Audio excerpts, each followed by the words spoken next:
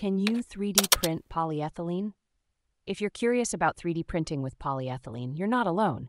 Polyethylene is one of the most common plastics around, used in everything from milk bottles to drainage pipes. But can you actually 3D print with it? Let's find out. First, it's important to know that polyethylene, especially high-density polyethylene, HDPE, has some unique characteristics that make it challenging for 3D printing. Unlike other common 3D printing materials like PLA or ABS, HDPE is prone to warping and has poor adhesion. To start with, HDPE is a tough material that offers great strength, durability, and chemical resistance. These properties make it ideal for creating functional parts and outdoor objects that need to withstand various conditions. However, when it comes to 3D printing, you need to be careful. One of the main challenges is warping. HDPE tends to shrink and warp as it cools down, which can ruin your print.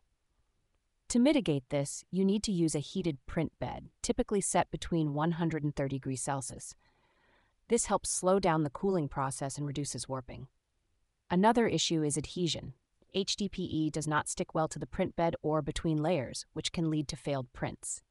To improve adhesion, you can use rafts or brims in your slicer software, or apply polypropylene tape to the build plate, as HDPE bonds well with polypropylene. When setting up your printer, you'll need to adjust the nozzle temperature to between 230 to 260 degrees Celsius to ensure the material flows smoothly through the extruder. Using an enclosed build chamber can also help by keeping the area warm and reducing warpage.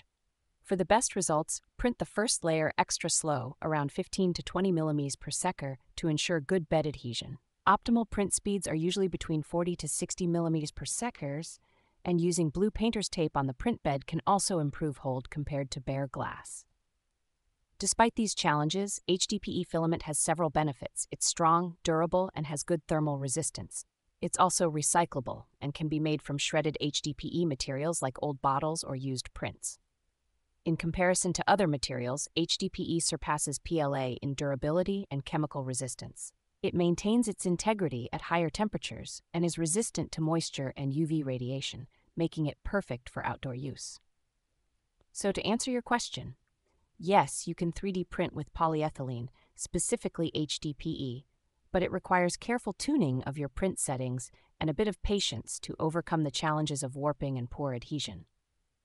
With the right setup and techniques, you can create incredibly strong and durable parts that are perfect for a variety of applications.